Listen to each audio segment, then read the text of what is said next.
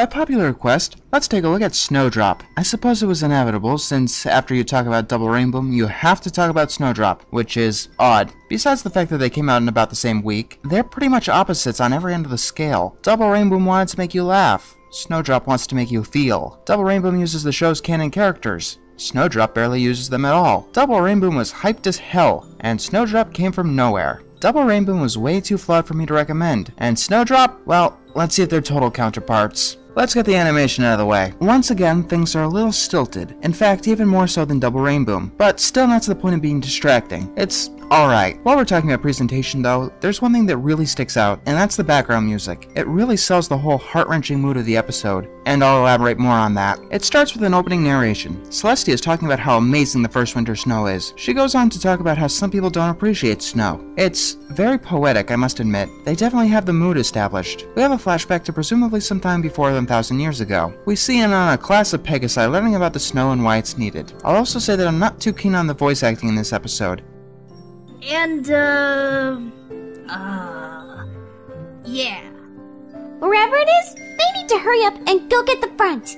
It's freezing. While the actors have much better direction, most of them don't seem to have much experience. Once again, it's not a distraction, but it could be better. Then we cut to my main problem with Snowdrop, and that's the character of Snowdrop herself. Before you say anything, let me explain. Snowdrop is a little girl with a disability, specifically blindness. She's timid, she's bullied, she has to walk alone in the storm, and she immediately has your sympathy. Let's ignore the obvious logical problem of a blind Pegasus unguided in a floating city and focus on why this was not a bad choice, but a lazy one. Snowdrop is designed to pull at your heartstrings, not from what she does, but from what she is. The whole animation is basically saying, she's a poor blind girl. Feel sorry for her. It feels manipulative. Scratch that. It is manipulative. The entire class is instructed to make some project for an upcoming celebration, and the teacher asks Snowdrop what her project and her partner is. She's unable to answer because she hasn't started on it and she doesn't have a partner. The other kids start, well, not whispering, talking about how they don't want to work with Snowdrop. The other kids don't like Snowdrop. Feel sorry for her. Snowdrop tells the teacher that she's working alone and her project is a surprise. The teacher bids everyone away and tells them to watch out for the blizzard. Be careful going home. I know you know your way, but the last blizzard of the year is always the worst. Even if she does know her way home, I don't think it's a smart idea to let a blind girl walk home alone in a blizzard in a city in the sky. Oh, by the way, Snowdrop needs to walk home in a blizzard all alone. Feel sorry for her. So Snowdrop sits on a cloud and starts crying, calling herself useless. Yep, she's got self-esteem issues. Feel sorry for her. She thinks that if she goes to present her project, then the princesses will laugh at her. Then she has a flashback for some reason. She's sitting on a cloud with her mother. Her mother is explaining the stars and telling her to listen to the twinkle, but Snowdrop wishes that she could see them. She's blind. Feel sorry for her. Then Snowdrop's mother tells her that she's special because only her wings and her hooves are gentle enough to figure out the size of a cloud without denting it, for some reason. And Snowdrop hears the twinkles. Back to the current day, Snowdrop also finds the twinkles useless because she can't wish on them. That doesn't stop her from trying to wish that she could actually do something for once. You get it by now, don't you? She cries a tear that turns into ice and picks it up. She tears out a feather from her wing and turns that piece of ice into a snowflake, the very first one. Eventually she gets called inside. The next morning, Snowdrop comes to the celebration to present her project. Yeah,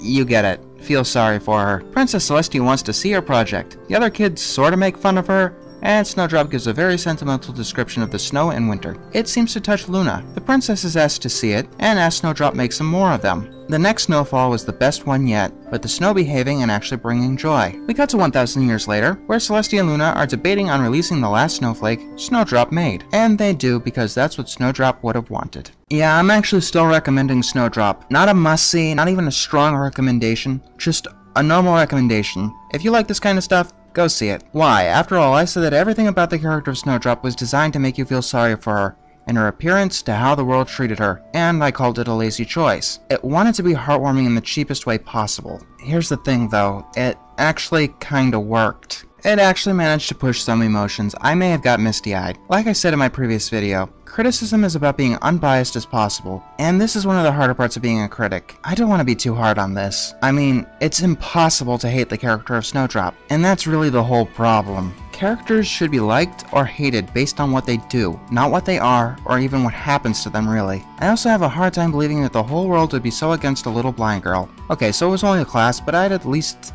thought that the school teacher would have said something about it. Snowdrop is definitely not a bad character, but it would be a lot better if she was more dynamic, or at least wasn't designed to elicit so much sympathy. There's a huge difference between sympathizing with a character and empathizing with a character. I said you were supposed to feel proud of Twilight and Magical Mystery Cure. That's because we saw all the obstacles that she overcame over 65 episodes. You're supposed to feel sorry about Snowdrop because she's blind and bullied and she feels useless. We don't see how she seems useless. The kids in the class just tell us that. Twilight could control overcoming all of her obstacles. Snowdrop could not control becoming blind. Like I said, I don't want to be too hard on this. I don't think anyone does, really.